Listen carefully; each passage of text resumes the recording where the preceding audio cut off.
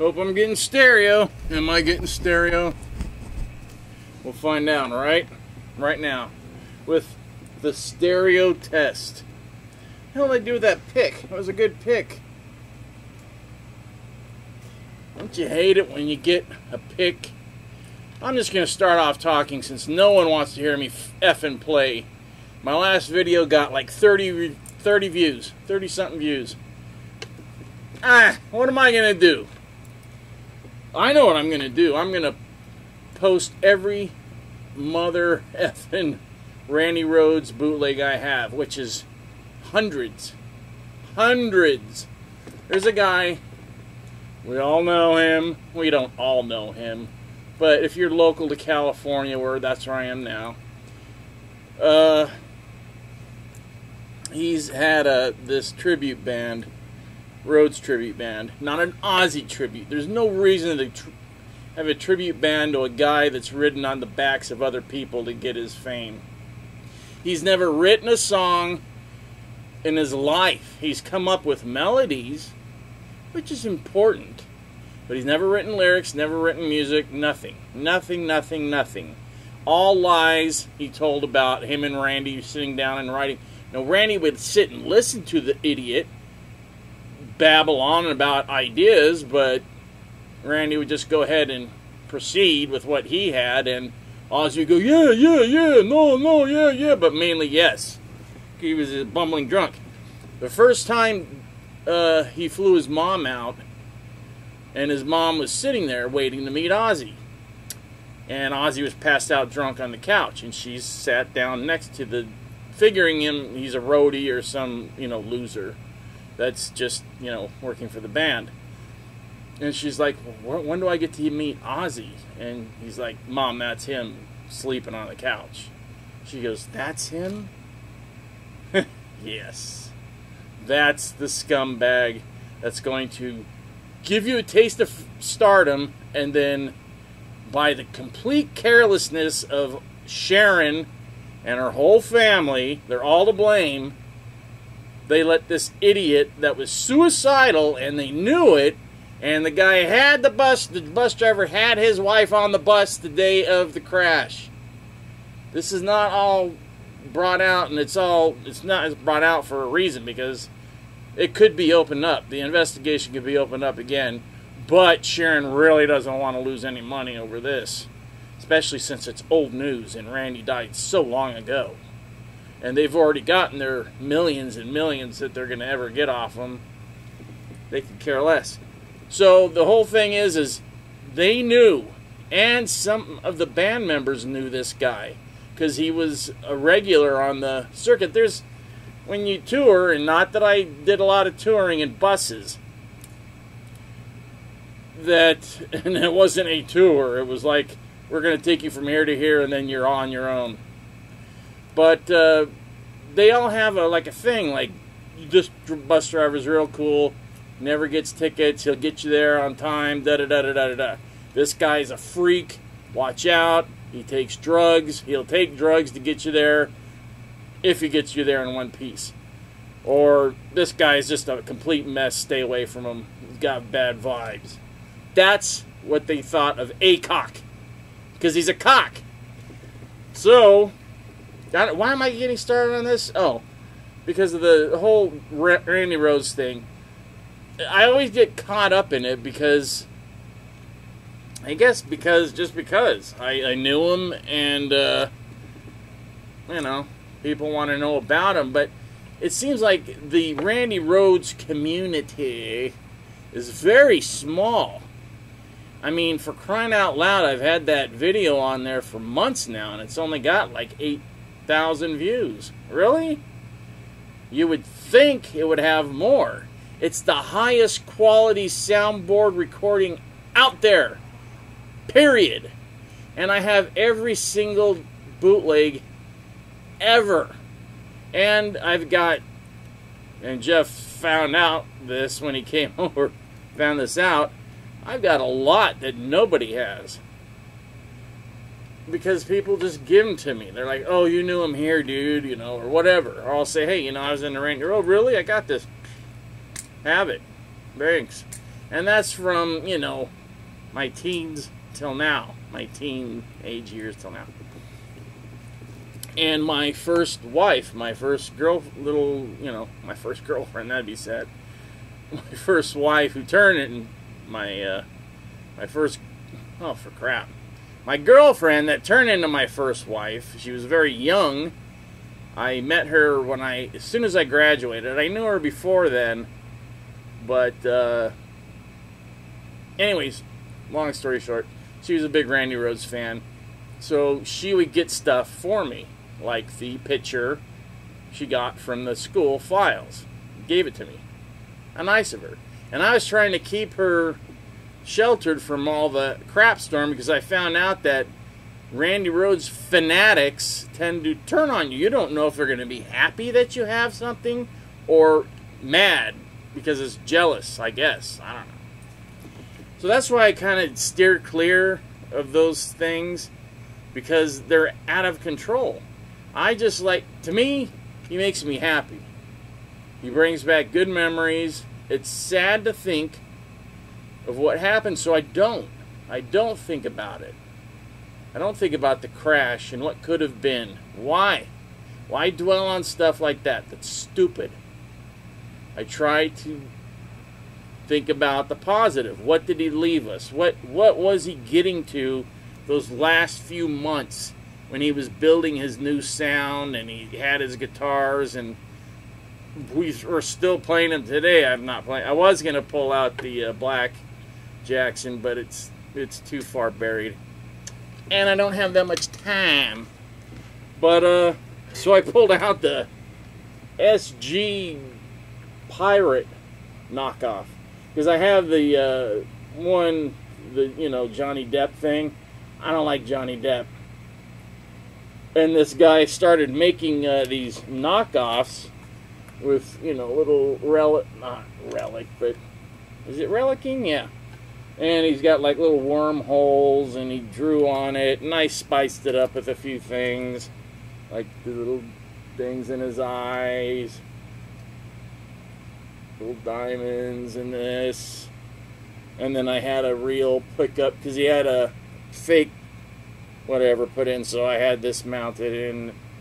Sounds good.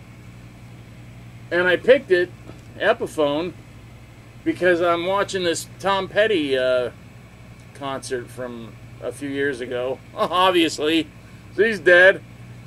And that's sad too, because, man, that guy was a part of my whole life. It wasn't metal, but I went to see him, I don't know when. It was a long time ago. Late 80s. And I'm like, wow, this guy's friggin' good. Really good. Great songwriter. He's got his own voice. At first I didn't like it, but now I get it. I understand it. He was a very talented, gifted musician and songwriter. I'm watching him now. He's playing a Rickenbacker. And so is his guitar player. But his guitar player had been playing an Epiphone Les Paul Jr. most of the concert. A lot of people play Epiphones. I'm telling you right now, and you can believe me or not, a lot of guys will play their Epiphone signatures, but they'll have a Gibson on there. Because Gibson wants Gibson to push Gibson, not Epiphone. They want their Gibson line to... But no one's buying the Gibson crap. Some people are. There's that Troglodyte. He's a Gibson guy. I guess he's buying them, but I'm not buying guitars anymore, as if you haven't noticed. And you have. I'm just having my one last custom build built right now. It's Ice Rhoads. That should tell you all right there what it's going to be. The Ice Rhoads. Iceman Rhoads. Half Iceman, half Randy Rhoads. It's going to be bitchin'. Bitchin'. That's it. And then I'm selling off my overstock, getting it trimmed down to about 50 guitars, and then just stick with that. Because I don't need 100 something. Why? Who needs that many? Or 200 or whatever it is. See, I lose track because I gave some to my cousin to hold on to. He moved back east, so I had to take all those back, and I'm like, holy crap, I got a lot of guitars. But I got a friend in Utah that's holding on to them, my son in Utah that's holding on to a bunch of them, another cousin, and another place. And then wherever I go. So, but they're never all in one place, and not all of the really expensive ones are. Is this enough talking for you? I'm done with the trick-or-treat Mandy Line crap, because apparently no one wants to talk about it. I don't really want to talk about it. I want to save it for the documentary, because it's going to be in there. It's probably going to piss him off. That's why I keep giving this olive branch to him. You know, dude, it's cool. But if you're going to be in my documentary, you've got to tell the truth. And the truth will set you free. Wow, how corny is that? Woo!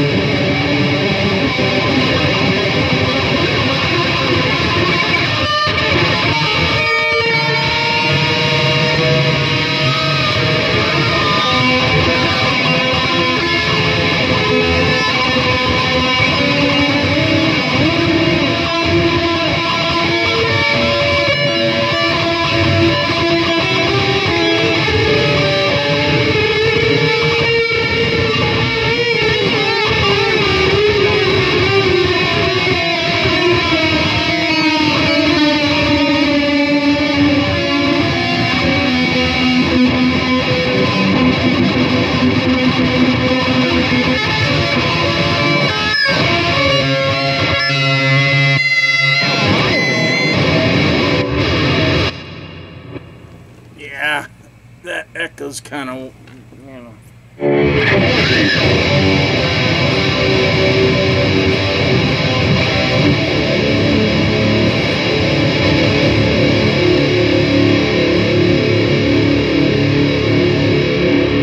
Hear that growl? Very few pickups can get it.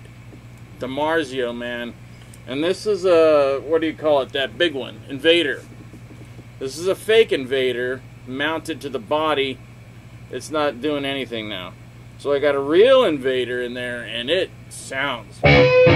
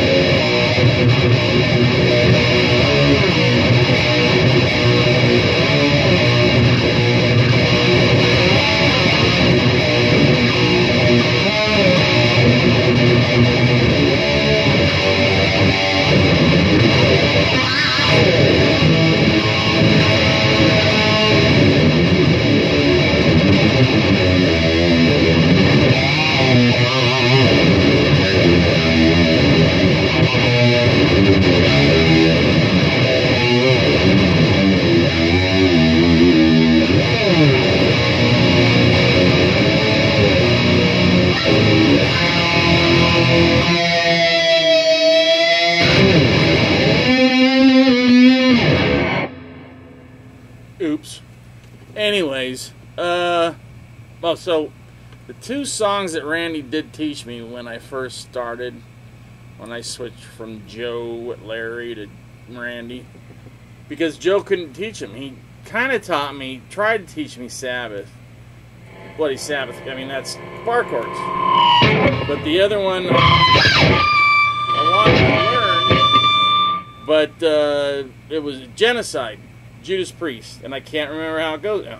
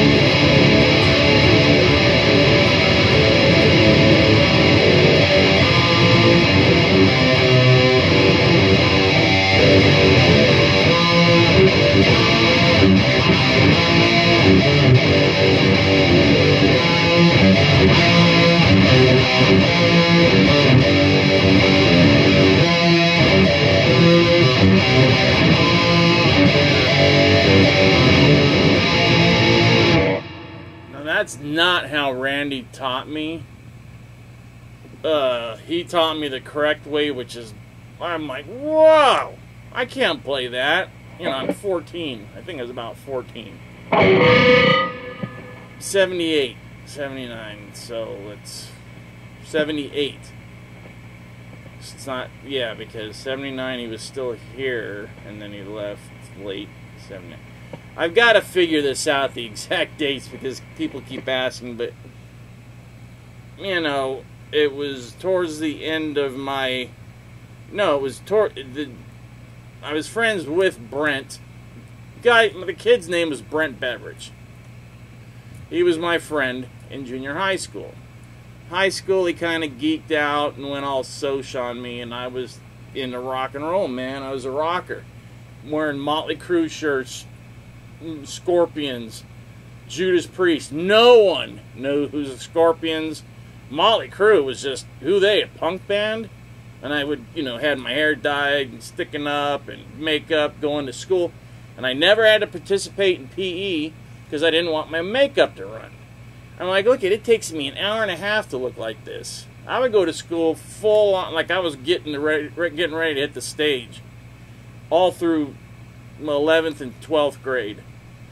And sometimes my pants were so tight. I remember one time I got these Jordache jeans. No, they were not jeans. They were the, what's not the Jordache, but the other one that everybody had bought in the 80s. And they were kind of like corduroy, but not corduroy. All I remember is they were kind of corduroy type, fancy, very expensive, but I was able to heist them. And I got those, and I wore them to school on Monday. I got them Saturday. I tried to fit into them. I'm like, I could do it. I just got to suck my, you know. There's really nothing to suck in because I was pretty skinny. But I got them on, and I was like 3 classes in, and this girl stops me and says, she's like, are you hiding a sock? I'm like, I'm wearing socks. She goes, you don't get it. I go, no, not really. And she points to, I go, there's no sock in there. And she goes, nice. I'm like, is it worth the pain? So I went through 2 more classes, or class, until I got to lunch, and then I got someone to drive me home, and I switched pants.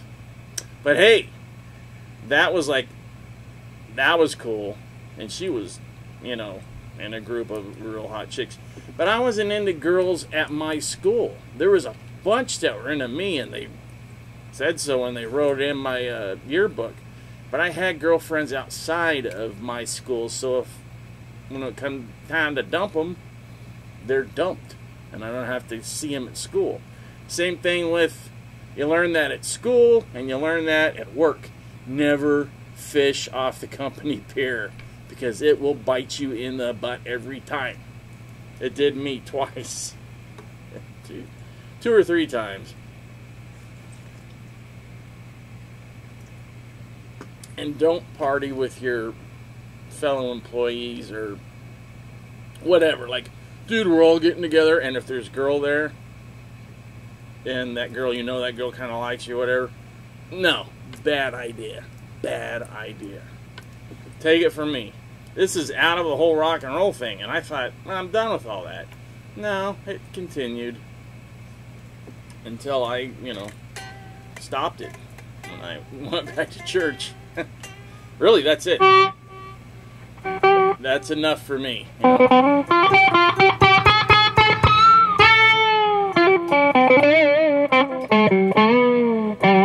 And yes, I do have a girlfriend, for all those other people that are asking. I'm just keeping it low, because I don't want to be pressured into marriage again. Really don't. I mean, I doubt I'm going to be married again. I've been married enough. And I've got kids. I've reproduced. I've been married multiple times. I don't need to do it again. I'm not one of those guys anymore. I mean, when I was a kid, I really wanted a girl all the time. But I'm not a kid anymore. And I really don't need a girl to make me feel like I'm complete. I don't. I know that's... You think whatever you want. But I'm kind of done with it. But there is a girl that I'm dating. I've been dating her for a few months, actually. And we'll see what happens. I don't know what to talk about to you guys. The guy that's working on the documentary, I talked to the other guy that was going to, but he's so stoned and immaculate that he'll never, I don't know what, I keep offering because it seems like he's talented, but he's just too out of it. He can't get stuff together. He's like, well, I'm really, I'm school. Well, school shouldn't take up your entire flippin' life, especially if you're getting a master's in some film crap, which is not going to help you. And the only reason he doesn't know that is because he's from West Virginia. People from out of state think you need to go to school, and then when you come to Hollywood, they're going to hire you because you have a master's in film or a master's in whatever. It does not help you. You're either talented and you can do it, or you can't. I got into my job, zero. I just went from music to that. They said, can you do this? Yes, I can. And I learned. Simple. Anyways, we'll save all this for the... We're just trying to figure out how to end the documentary. Should we end it with the crash 10 years ago?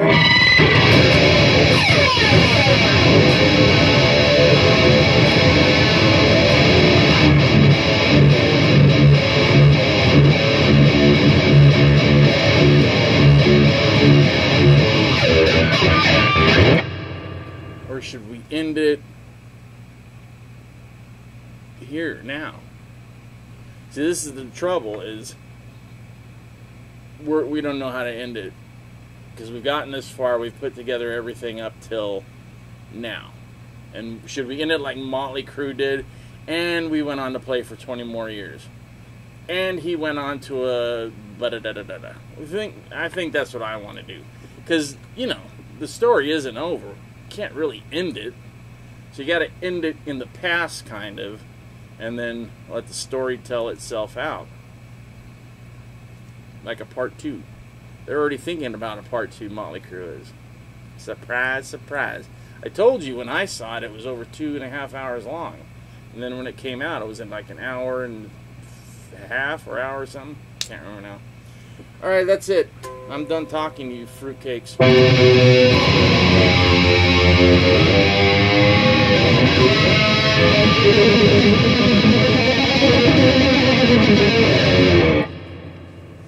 Subscribe and comment, or I'm going to come there and find you and make you do it. I'm not doing this because I like to. I'm begging for this. I'm doing it because the YouTube is getting ready to everybody with under 1,000 subscribers. Get it? Got it? Good? Okay. Goodbye.